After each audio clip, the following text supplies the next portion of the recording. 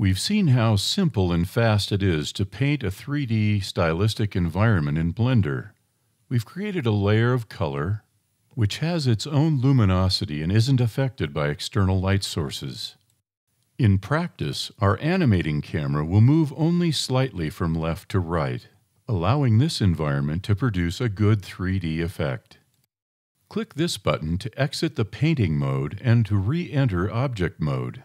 Left-clicking on the object selects it. Press H on the keyboard to hide this background. With our cursor located at the center of the scene, press Shift-A to add a circle.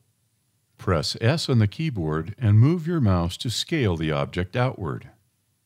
Press Tab on the keyboard to see the object in edit mode. Then press F on the keyboard to fill it with faces.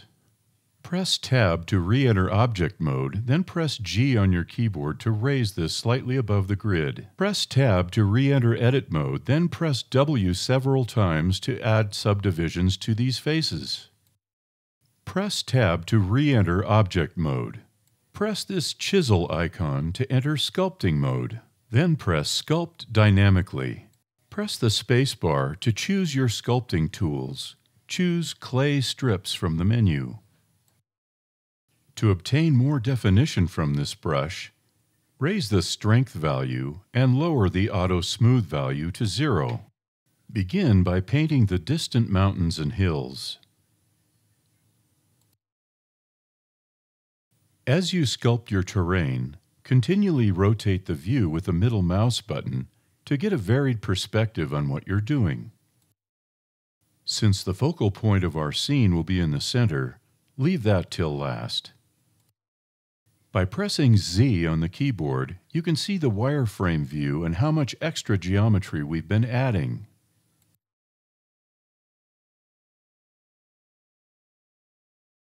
Once we've blocked out these areas, press Spacebar and choose the Grab tool. The Grab tool will help us create extra relief and detail. Press X to scale the brush and zoom the view in to get sharper details.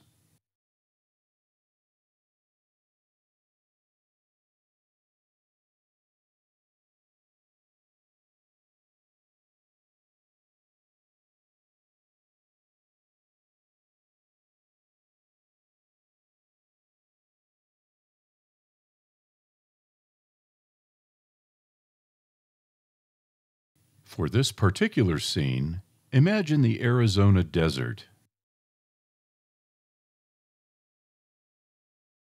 Press X on the keyboard to scale the brush to a large size. Then move the mouse upward to create the central boulder.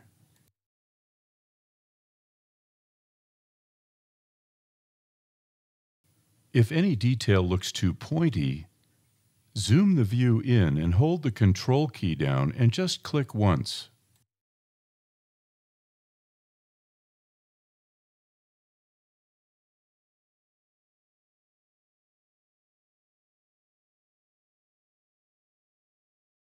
Press the Spacebar and from the Sculpting Tools, choose the Clay Strips tool again.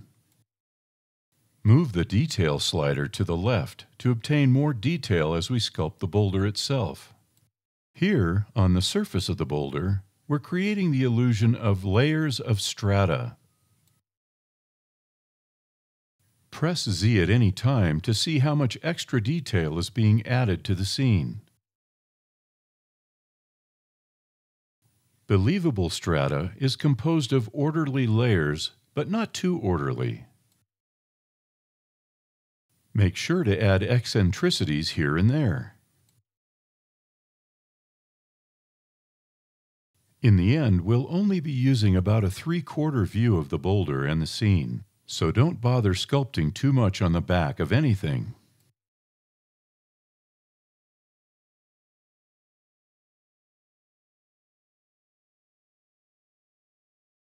Lowering the detail slider to the left, as well as reducing the size of the brush, then holding down the Shift key allows you to cut detail into the boulder.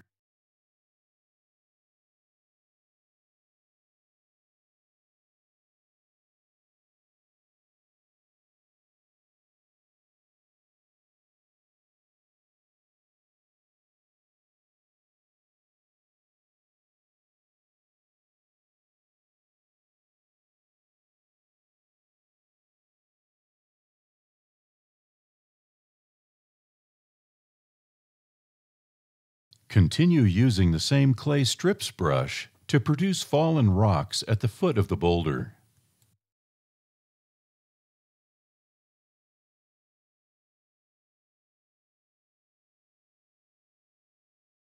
Open the Tools menu with the Spacebar and choose the Grab tool again.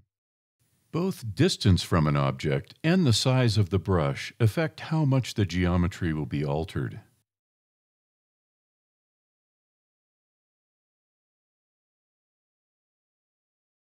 Choose the Clay Strips brush again to add the final detail to the scene.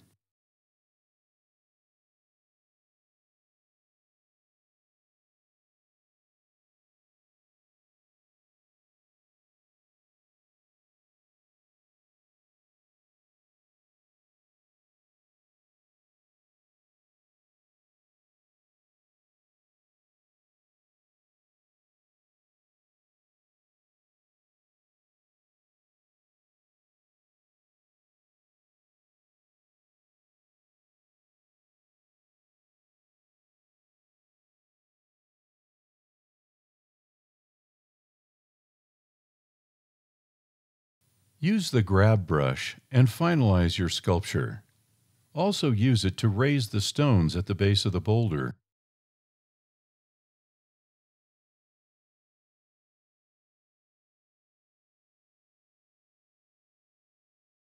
Feeling satisfied with the result, the last step is to apply the detail. This may take some time.